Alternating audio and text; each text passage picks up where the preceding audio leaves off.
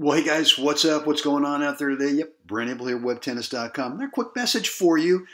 And the title of this one is The Top Players Are Nothing More Than Problem Solvers. And what I mean by that is I think we too often either become indoctrinated by other teaching pros or coaches that say that, well, if you really want to compete at a higher level, you got to spin the ball more, right? You got to have a heavier, a more massive topspin. You've got to have a topspin backhand. You've got to have whatever it is, right? And if you watch the top players, their stroke technique, their swing tech, typically there's not anything that's just like unbelievable.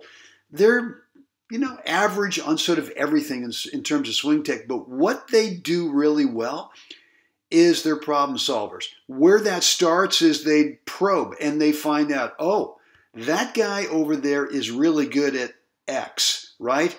Or that guy over there is maybe okay with this or that. Let me probe to see what kind of results I can get.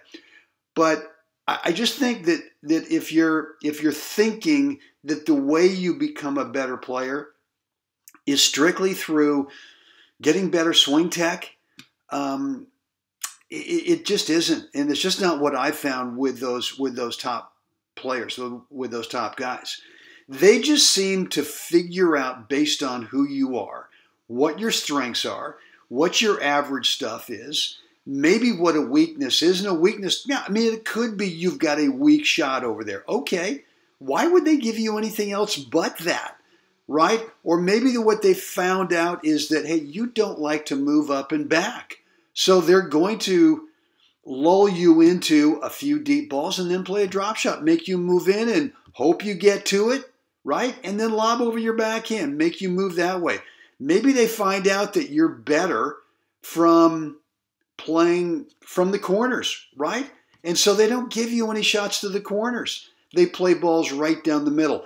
They give you shots to certain parts of the court that, number one, at worst, keep it neutral, but maybe a lot of the time yields some offensive opportunities for them. So you got to become a problem solver. You got to figure out those things over there of what does the guy basically want you to give them, and what does the guy basically not want you to give them.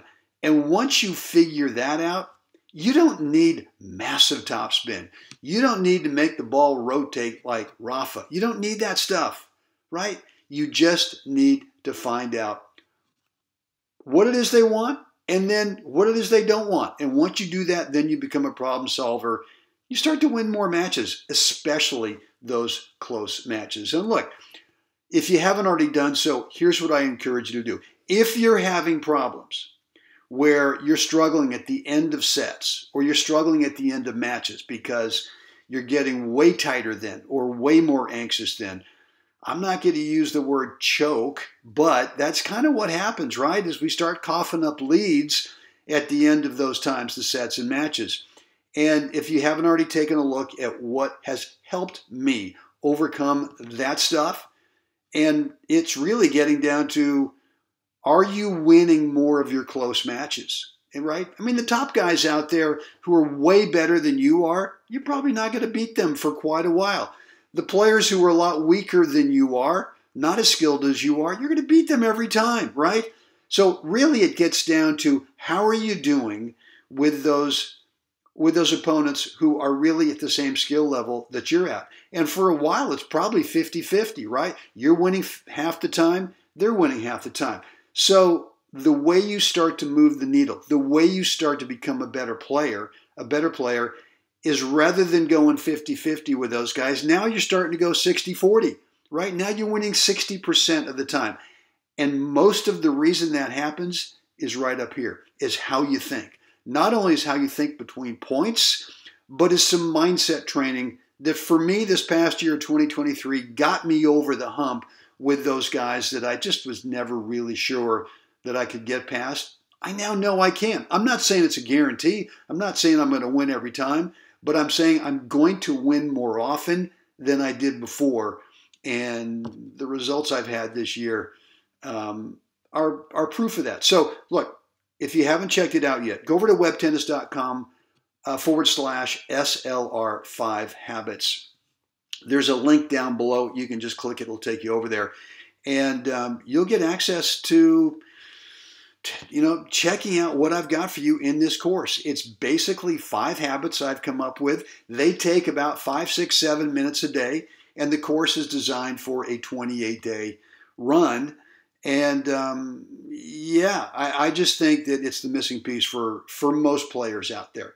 So if you haven't already done so, go ahead and go on over there and take a peek at it. Any questions, you can always shoot me an email, Brent@webtennis.com. And as always, it's now time. Yeah, we got to get out there. We got to help someone else have a spectacular day.